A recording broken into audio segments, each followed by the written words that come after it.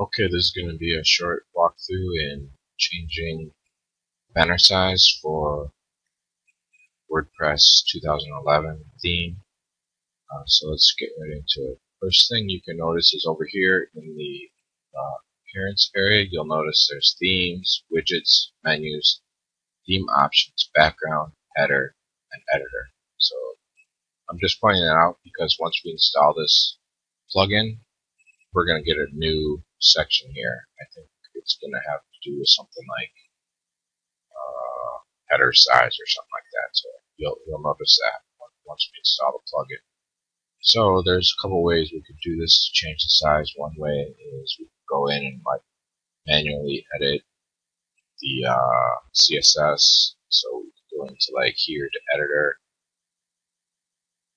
click that, and then here you can see we're inside of the actual I guess you could say code or whatever. So this one here is called style CSS, and over here you see all your different files. So you can go in and you can edit any of these, but it takes a little bit of you kind of have to know CSS or PHP or whatever to be able to do that.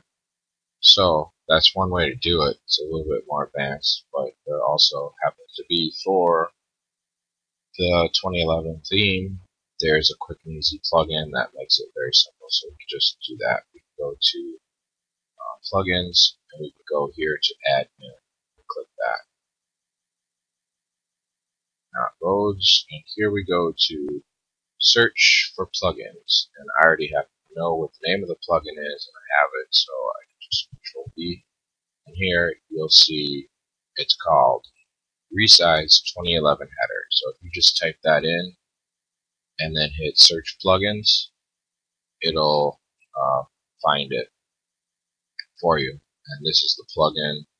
It comes directly off of the WordPress.com site. So it's like what do you call that? So whatever, original legit plugin. So then you just go and click install now. Are you sure you want to install this plugin? Okay. So here it says it's downloading it, unpacking it, installing it, and then we just activate it. And then you'll notice we'll get an extra choice here in the appearance. Activate plugin. Now this is our whole list of plugins, so you can see here's the plugins I have already installed. I mean, this is for another site I was building, so I'm not even sure if these are working for 2011 or what, but you can see now we have Resize 2011 header. And then also here in the appearance, we got Resize header, which that's why I pointed it out to you in the beginning, so that you'd be able to notice that that wasn't there before, and now it is, just because we installed this header, this plugin, and it's activated.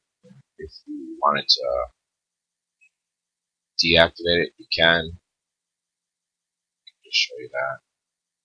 Deactivate it, and then you can even delete it if you want to get rid of it, but I don't. So we'll just reactivate it again. And then again, you see Resize headers here. And then boom. This is really easy and straightforward way to be able to change the header size. And it's made possible through this plugin. So Resize header size. So then you would just put that in, save it, and then you'd be good to go. So that's that. Hope it helps. Yep. See ya.